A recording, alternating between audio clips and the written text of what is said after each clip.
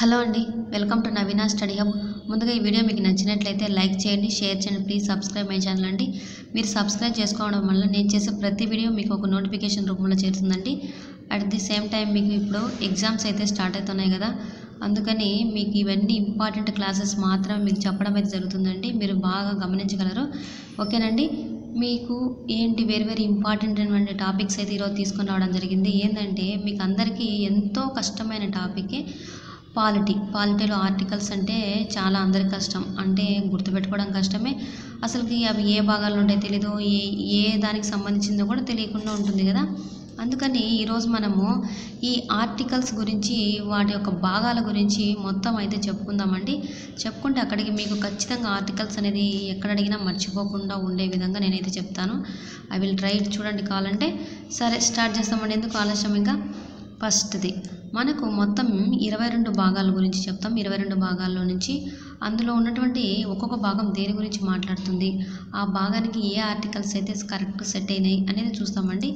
ఓకేనా, చూస్తామండి. ఇంకా ఫస్ట్ భాగం చూడండి, బాగా అబ్జర్వ్ చేయాలి మీరు, ఏమాత్రం స్కిప్ చేస్తే అర్థం కాదు. ఫస్ట్ భాగం ఏం చెప్తుందంటే, ఇప్పుడు మనకి ఎప్పటికైనా ఇండియా అనేది స్టార్ట్ అయిందంటే మనకు అందులో ఉన్నటువంటి ఎప్పటికైనా ఒక ప్లేస్ అనేది అయితే ఉండాలి కదండి. అందుకోసమని ఫస్ట్ భాగం ఏం చేసినారంటే భూభాగ పరిధి గురించి చెప్పడం జరిగిందంట. అంటే ఒక్కొక్క రాష్ట్రానికి ఎంతెంత భూభాగం ఉండాలనే ఉద్దేశంతో ఫస్ట్ భాగమే ఏం చేసినారంటే భూభాగం గురించి మాట్లాడారండి. ఆ మాట్లాడుతూ ఏం చేసినారంటే ఆర్టికల్స్ కూడా 1 to 4 చేసినారు. చూడండి, ఆర్టికల్స్ 1 నుంచి స్టార్ట్ చేస్తే 4తో ఎండ్ అయిపోయింది ఆర్టికల్స్. ఓకేనండి, గుర్తుపెట్టుకోండి. నెక్స్ట్ భూభాగం అయిపోతానే అందులో మనం పౌరులు ఉంటాం, వాళ్ళకి ఏం చేయాలి, పౌరసత్వం ఇవ్వాలి. అందుకే రెండో భాగం వచ్చేసరికి ఏమైందంటే పౌరులకు పౌరసత్వం అయితే ఇచ్చేసినారు, సెకండ్ భాగం. ఆ ఆర్టికల్స్ వచ్చేసి మనకి 5 to 11 అండి. జస్ట్ ఆర్టికల్స్ మాత్రమే చెప్తున్నా. 5 అంటే ఏంది, 6 అంటే ఏంది అనేది మీకు మళ్ళీ చెప్తాను. జస్ట్ ఆర్టికల్స్ గురించి ఇంట్రడ్యూస్ మాత్రమే ఇచ్చేసేది. నెక్స్ట్ ఈ పౌరసత్వం ఇచ్చినాక వీళ్ళు సైలెంట్గా ఉంటారా, లేదు మాకంటూ కొన్ని రైట్స్ ఉండాలని చెప్తారు కదా పౌరులు. అందుకని వీళ్ళకు సంబంధించిన మూడు చూడండి ప్రాథమిక హక్కుల్లో చేర్చినారనమాట. 3వ భాగంలో ప్రాథమిక హక్కులు చేర్చినారు. అవి ఎక్కడి నుంచి ఎక్కడి వరకు ఉంటాయి, 12 నుంచి 35 వరకు ఉన్నటువంటి ఆర్టికల్స్ ప్రాథమిక హక్కుల గురించి చెప్తుందన్నమాట. వీళ్ళు హక్కులతోనే ఎక్కడితో స్టార్ట్ అయిపోయినారా, లేదు మాకు ఇంకా ఏంటి, ఇంకా ఆదేశ సూత్రాలు అంటే స్పెషల్ మాకు ఇంకా కావాలి. హక్కులే కాకుండా మాకు ఒక ఆదేశిక సూత్రాలు కావాలి, ఆదేశ సూత్రాలు కూడా కావాలి అనే ఉద్దేశంతో ఏం చేసినారంటే వీళ్ళు ఎంత హక్కులతో అయితే స్టార్ట్ అయిపోలేదు, ఇంకా ఆగిపోకుండా మాకు ఆదేశ సూత్రాలు కావాలని 4వ భాగంలో చేర్చినారండి. ఈ 4వ భాగం ఎక్కడి నుంచి చెప్తుందంటే 36 నుంచి 51 వరకు చెప్తుందండి. ఇవి తెలుసా అండి, ఈ ఇంపార్టెంట్ మనకు పాలసీస్ అనమాట ఆదేశ సూత్రాలు అనేవి. ఓకేనండి, చూడండి 4 ఆదేశ సూత్రాలు చెప్తానే దీంట్లోనే ఏమని చెప్పినారంటే మాకు ఆదేశక సూత్రాలతో పాటు కొన్ని విధులు కూడా, అంటే మాకంటూ కొన్ని స్పెషల్ కేటగిరీస్ అంటే కొన్ని విధులు ఉండాలని చెప్పి చేయడం వల్ల ఏమైందంటే దీనికంటూ స్పెషల్ రాజ్యాంగం చేయలేక ఏం చేసినారంటే దీంట్లో సవరణలు చేసి 4th Aలో ఏం చేసినారంటే 4A భాగంలో ప్రాథమిక విధులను అయితే చేర్చినారు. ఎందుకు ఇట్లా క్యాపిటల్ ఏ పెడతామంటే ఎప్పటికైనా కొత్త సవరణలు చేస్తేనే క్యాపిటల్ లెటర్స్లో వస్తాయి. ఓకేనండి, ఈ ప్రాథమిక విధులను చేసి దీంట్లో వచ్చేసి 15(1) క్లాస్ ఏను ఆర్టికల్స్ని అయితే చేర్చడం జరిగింది. నెక్స్ట్ 5వ భాగం 5, ఇంకా మనకు 5 అంటే 5 ఈ పంచసూత్రాలు అనమాట. అందుకని మొత్తం దేనికి సంబంధించింది, సెంట్రల్ గవర్నమెంట్ కేంద్ర ప్రభుత్వం గురించి మనకు ఈ విధులు అన్నీ మనకు కేంద్ర ప్రభుత్వమే చెబుతుందన్నమాట. అలా గుర్తుపెట్టుకోవడానికి మాత్రమే కేంద్ర ప్రభుత్వం 5వ భాగంలో ఉంది. వీటికి ఆర్టికల్స్ వచ్చేసి 52 నుంచి 151 వరకు ఉంటాయండి. నెక్స్ట్ మనకు చూడండి, ఇది వచ్చేసి మనకు తెలుసా అంటే మీకు ఈ 51A అనేది ఎప్పుడు చేర్చబడినారో కూడా చెప్తాను కావాలంటే. మాకు రాజ్యాంగంలో అతి చిన్న భాగం అన్న ఇదే చెప్తారు. మనకు ఒకటేసారి కదా చేంజ్ చేసింది. ఎప్పుడంటే చూడండి 42వ రాజ్యాంగ సవరణ ద్వారా 1976లో ఈ 51A ప్రాథమిక విధులను అయితే చేర్చడం జరిగిందండి. రాజ్యాంగంలో అతి చిన్న భాగం, ఎందుకంటే ఒకటే కదా, ఒకటే ఆర్టికల్. సో ఓకేనండి, ఈ 5వ భాగం అయిపోయింది కదా. దీంట్లో వచ్చేసి మనకు కొన్ని అధ్యాయాలు అయితే చెప్పడం జరిగింది. అంటే దేనికి సంబంధించింది, జస్ట్ కేంద్ర ప్రభుత్వం అంటే సరిపోదు కదా. ఏంటంటే దాంట్లో కొన్ని కార్యనిర్వాహక అంటే ఎగ్జిక్యూటివ్గా ఎవరెవరు చేయగలరు అనే ఉద్దేశంతో కొన్ని శాఖలు అయితే విభజించడం జరిగింది. ఆ విధంగా విభజిస్తే ఏమైందంటే ఎవరెవరు ఉన్నారంటే దాంట్లో మెయిన్ ఇంపార్టెంట్ పాత్ర ఎవరంటే రాష్ట్రపతి, నెక్స్ట్ ఉపరాష్ట్రపతి, నెక్స్ట్ PM, దాంట్లో ఉన్నటువంటి మంత్రి మండలి, నెక్స్ట్ అటార్నీ జనరల్, వీళ్ళకి ఎంత ఆర్టికల్స్ ఇచ్చారంటే 52 to 78 ఆర్టికల్స్ అండి. ఓకేనా, 50 to 78. నెక్స్ట్ మనకేం జరిగిందంటే సెకండ్ అధ్యాయంలో చూడండి, కేంద్ర శాసన నిర్మాణ శాఖ అని ఇచ్చినారు. కేంద్ర శాసన నిర్మాణ శాఖ 59 to 122. ఓకేనండి, కేంద్ర శాసన నిర్మాణ శాఖ. నెక్స్ట్ మూడవది వచ్చేసి రాష్ట్రపతి శాసన, అంటే రాష్ట్రపతికి కొన్ని అధికారాలు ఉంటాయన్నమాట. ఆ అధికారాలు ఏం చేసినారంటే 123లో చేర్చినారండి. కొన్ని అధికారాలు అంటే అతను వచ్చేసి వేరే వాళ్ళ సలహాలు అడగడం అలాంటివి ఉంటాయి. ఓకేనండి, ఈ అధికారాలు అంటే ఇవి కాదండి, ఆ సలహాలు కాదు, కొన్ని ఆర్డినెన్స్ అనమాట. ఈ ఆర్డినెన్స్ అంటే అతను మనకు కొన్ని ఆర్డినెన్స్ అయితే జారీ చేస్తాడు కదా, ఆ విధంగా 123 ఆర్టికల్స్లో అయితే చేర్చడం జరిగింది. నెక్స్ట్ 5లోనే 4వ భాగం చూడండి, కేంద్ర న్యాయశాఖ. ఈ రాష్ట్రపతి చూడండి అయిపోయిన తర్వాతనే మనకి కేంద్రం అంటే న్యాయశాఖ ఎక్కడ ఉంటుంది, మనకి సుప్రీంకోర్టే కదండి, సుప్రీంకోర్టు ఇక్కడ ఉంటుంది. ఇక్కడ ఆర్టికల్స్ వచ్చేసి మనకు 124 నుంచి 147. మీకు ఆర్టికల్స్ కూడా ఎలా గుర్తుపెట్టుకోవాలో కూడా చెప్తాను నెక్స్ట్ క్లాస్లో. నెక్స్ట్ మనకి 5వ భాగంలో లాస్ట్ది వచ్చేసి మనకు అధ్యాయం కాగు, అటార్నీ జనరల్ ఆఫ్ మనకు కాగు ఉంది కదండి. ఈ కాగ్ అనే అతను వాచ్ డాగ్లో పనిచేస్తాడని చెప్పుకున్నాం కదా మనం. ఈ కాగు ఆర్టికల్స్ వచ్చేసి మనకు 148 నుంచి 151 ఆర్టికల్స్ అయితే ఇవ్వడం జరిగింది. నెక్స్ట్ ఈ కేంద్రం అయిపోతానే ఎక్కడికి వస్తాం, ఎప్పటికైనా రాష్ట్రానికే కదా వచ్చేది. 6వ భాగం వచ్చేసి మనకి రాష్ట్ర ప్రభుత్వం గురించి చెప్పడం జరుగుతుందండి. ఈ రాష్ట్ర ప్రభుత్వం మనకి ఎక్కడి నుంచి ఎక్కడి వరకు ఇచ్చారంటే 152 నుంచి 237 వరకు అయితే ఇవ్వడం జరిగింది. ఇస్తాను ఏం జరిగింది, ఈ రాష్ట్ర ప్రభుత్వం గురించి కొంచెం డెఫినేషన్ చెప్పడం జరిగిందనమాట. అంటే అది ఎలా ఉంటుంది ఏం కథ అనేది ఫస్ట్ 152లో చెప్పడం జరిగింది. నెక్స్ట్ దీనికి సెకండ్ అధ్యాయం ఏమైందంటే రాష్ట్ర కార్యనిర్వాహక శాఖ. అంటే దీంట్లో ఎగ్జిక్యూటివ్ ఎవరెవరు ఉంటారని చెప్పిందంటే గవర్నరు, సీఎం, అంతే కదండి. ఫస్ట్ మనకు రాష్ట్రాలకు గవర్నర్ మెయిన్ పాయింట్, తర్వాత సీఎం, మంత్రి మండలి, అడ్వకేట్ జనరల్, అక్కడైతే అటార్నీ జనరల్, ఇక్కడైతే అడ్వకేట్ జనరల్. ఇతనికి 153 నుంచి 161 ఆర్టికల్స్ ఉన్నాయండి.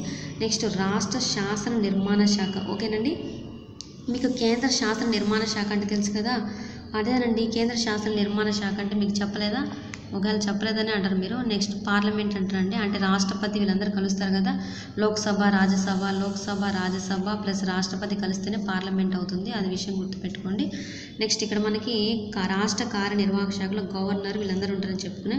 రాష్ట్ర శాసన నిర్మాణ శాఖలో గవర్నరు, విధానసభ, విధాన పరిషత్తు, వీళ్ళకి వచ్చేసి 168 నుంచి 212 ఆర్టికల్స్ అండి. నెక్స్ట్ మనకి ఈ 4th ఏమైందంటే సేమ్ దానికి కంపేర్ చేసుకుంటే చాలా ఈజీ అండి. 5వ భాగం తెలిస్తే 6వ భాగం చాలా డెడ్ ఈజీ మనకి. ఇది వచ్చేసి గవర్నర్ యొక్క శాసన అధికారాలు, అది వచ్చేసి 123 కదా, ఇది రివర్స్ అనమాట, 213. చూడండి 213. ఓకేనండి, రాష్ట్రపతికి అయితే 123, గవర్నర్కి అయితే 213. నెక్స్ట్ రాష్ట్ర న్యాయశాఖ హైకోర్టు గురించి మాట్లాడితే 214 నుంచి 232 వరకు అండి. నెక్స్ట్ దీంట్లో న్యాయశాఖ అయిపోయిన తర్వాత మనకి ఏముంటుందంటే అక్కడ కాగు ఉంటుంది. ఇక్కడ ఏం చేసినారంటే దిగువ కోర్టులు ఇచ్చినారనమాట, 233 నుంచి 237 వరకు అండి. మనకు ఏంది రాజ్యాంగంలో అతి పెద్ద భాగం ఏంటంటే కేంద్ర ప్రభుత్వం, రెండవ అతి పెద్ద భాగం అంటే మనకు రాష్ట్ర ప్రభుత్వం అనే విషయాలు అయితే మీరు గుర్తుపెట్టుకోవాలండి.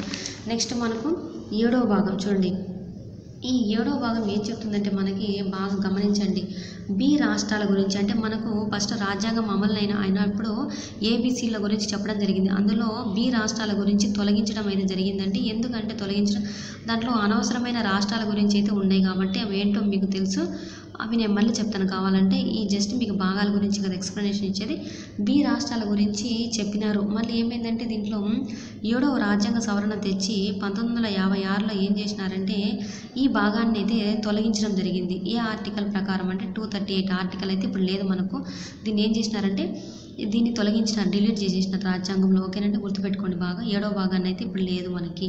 నెక్స్ట్ ఈ రాష్ట్రాల గురించి మనం మాట్లాడడమే కాకుండా ఏమైందంటే కేంద్ర ప్రభుత్వం, రాష్ట్ర ప్రభుత్వమే కాకుండా ఇంకా దేని గురించి మాట్లాడతాం మనము, కేంద్ర పాలిత ప్రాంతాల గురించి. కేంద్ర పాలిత ప్రాంతం ఎక్కడ ఉంటుంది మనకు, ఎక్కడ ఉంటుందండి, అన్ని చోట్ల ఉంటుంది కదా, అక్కడొకటి అంటే 8 చోట్ల మనకు కేంద్ర పాలిత ప్రాంతాల గురించి మాట్లాడతాం అనమాట. అందుకే 8 భాగం వచ్చేసి కేంద్ర పాలిత గురించి మాట్లాడితే 239 నుంచి 242 వరకు ఉన్నాయి వీటికి. నెక్స్ట్ ఇందులో 9వ భాగం, 9 అంటానే ఎప్పటికైనా మనకు పంచాయతీ రాజ్ అనే విషయం గుర్తుపెట్టుకోండి. పంచాయతీల గురించి మనం మాట్లాడితే దీంట్లో ఆర్టికల్స్ వచ్చేసి 243 ఒకటి, అంటే గ్రామ సభ గురించి మాట్లాడతాము. ఇంకా అంటే ఇక్కడ నిర్వచనము, నెక్స్ట్ గ్రామ సభ నుంచి స్టార్ట్ చేస్తాం కదా. 243A నుంచి 243O వరకు ఉంటాయి మనకి. నెక్స్ట్ 9A పంచాయతీల గురించి కాకుండా మనకు పట్టణాలు అంటే నగరాలలో ఏమైనా జరుగుతుందా అని వాటి గురించి కూడా చెప్పాలి.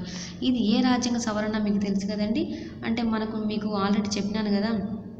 మీకు ఏమని జరిగిందంటే ఇది ఏమైందంటే ఫస్ట్ ఇంతకుముందు ఏమైందంటే ఈ పంచాయతీ రాజు చేసేటప్పుడు ఈ భాగంలో వచ్చేసి ఇంతకుముందు ఏమైనాయంటే పార్ట్ డి పార్ట్స్ అయితే ఉండేటండి.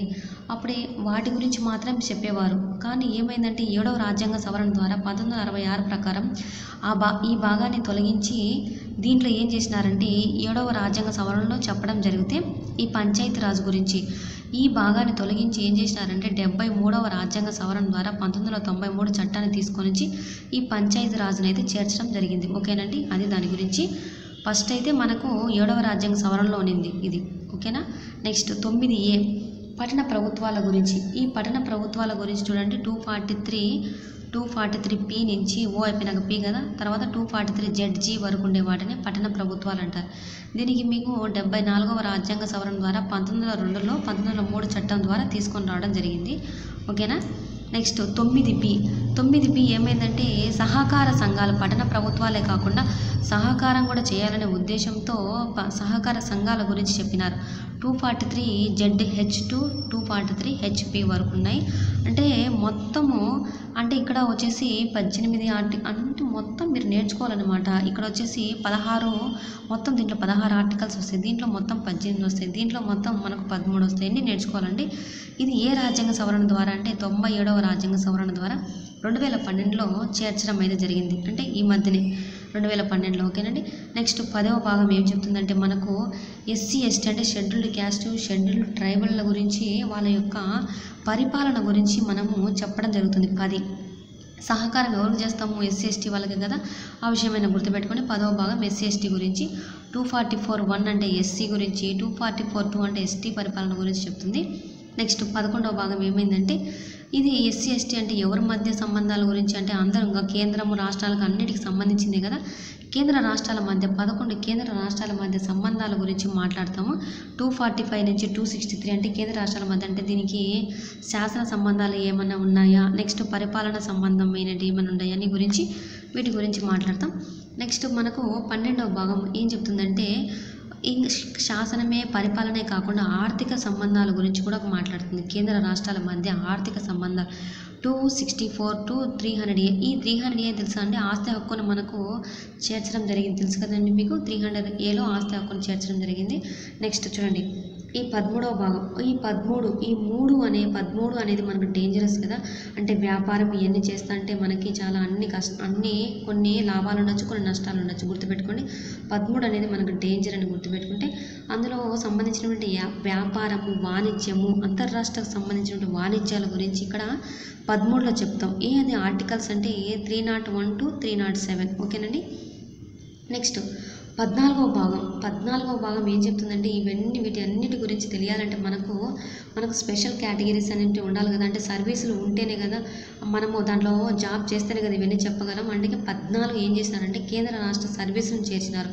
అంటే ఏమొస్తాయంటే దీంట్లో ఆల్ ఇండియా సర్వీసెస్, UPSC ఇవన్నీ ఉంటాయి కదండి, వాటిని చేర్చడం జరిగింది. వాటికి ఆర్టికల్స్ ఏమి ఇచ్చారంటే మనకు 308 నుంచి 323 ఆర్టికల్స్ ఇచ్చినారు. ఆల్ ఇండియా సర్వీసెస్ అయితే మనకు 302, 308 నుంచి 314 ఉంటాయి మనకు. నెక్స్ట్ 315 నుంచి 323 వరకు ఉండేటి మనకు UPSC, SPS అంటే APPSC వాటి అన్నింటి గురించి చెప్తుంది. అంటే ఆల్మోస్ట్ సర్వీసుల గురించి మనం మాట్లాడతాం. నెక్స్ట్ కొత్తగా ఒక ఆర్టికల్స్ అయితే చేర్చడం జరిగింది. ఎప్పటికైనా ఒక ఆర్టికల్ని చేర్చినామంటే అప్పట్లోనే చేర్చినారండి. ఇది 42వ రాజ్యాంగ సవరణ ద్వారా 1976లో చేర్చడం జరిగింది. ఎందుకంటే కేంద్ర రాష్ట్రాల మధ్య ట్రిబ్యునల్స్ అంటే వీరి యొక్క పరిపాలన అనేది ఏ విధంగా జరగాలనే ఉద్దేశంతో కొన్ని ట్రిబ్యునల్స్ అయితే చేర్చడం జరిగింది అండి. ట్రిబ్యునల్స్ అంటే కోర్టులు అన్నమాట. అంటే ఏమైందంటే కేంద్ర రాష్ట్రాల మధ్య కొన్ని తగాదాలు జరుగుతుంటే అవే ఏం చేసుకోవాలి, అన్ని తగాదాలన్నింటినీ పూరించుకోవాలి కదా. ఆ విధంగానే ట్రిబ్యునల్స్ని ఏర్పాటు జరిగింది. కేంద్ర రాష్ట్రాల మధ్య తగాదాలను అంటే ట్రిబ్యునల్స్ గురించి అంటే పరిపాలన గురించి నెక్స్ట్ ఇంకా అంటే కేంద్ర రాష్ట్రాలే కాకుండా ఇతరులకు సంబంధించినటువంటి పరిపాలన అంశాల గురించి కూడా కొన్ని చేర్చడం జరిగింది. అది 323A అంటే ఏం చెప్తుందంటే మనకు అడ్మినిస్ట్రేటివ్ ట్రిబ్యునల్ గురించి మనకు మాట్లాడతాము. ఇంకా ఇక్కడ ఇతర అంశాల గురించి అయితే ఇక్కడ చెప్తామండి. ఓకేనా. ఇది మనకు కొత్తగా చేర్చినారనమాట 14th క్లాస్. 15 చూడండి, మనకు 25 ఎలక్షన్స్ జరుగుతాయి కదా, అట్లనే చూడండి 15 ఈ ఎలక్షన్స్ కమిషన్ గురించి మాట్లాడతామండి 15వ భాగంలో. ఎక్కడి నుంచి ఎక్కడి వరకు అంటే 324 నుంచి 329, ఓకేనండి.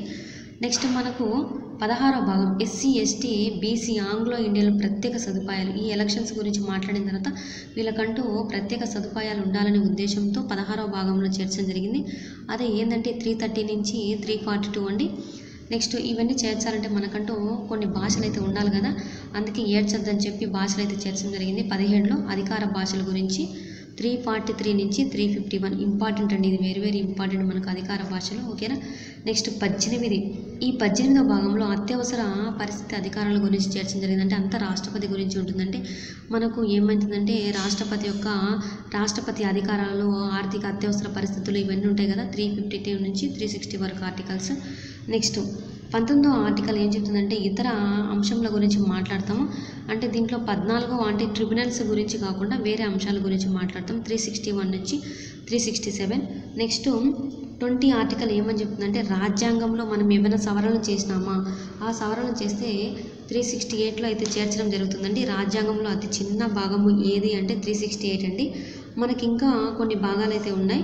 21వ భాగం ఏం చెప్తుందంటే చూడండి, 21వ భాగం మనకేం చెప్తుందంటే తాత్కాలికంగా ఏమైనా నిబంధనలు ఉన్నాయా, తాత్కాలిక నిబంధనల గురించి అయితే మనం మాట్లాడితే 363 నుంచి ఎంతవరకు ఎంత స్టార్ట్ అవుతుందంటే మనకి ఎండింగ్ అవుతుందంటే 392.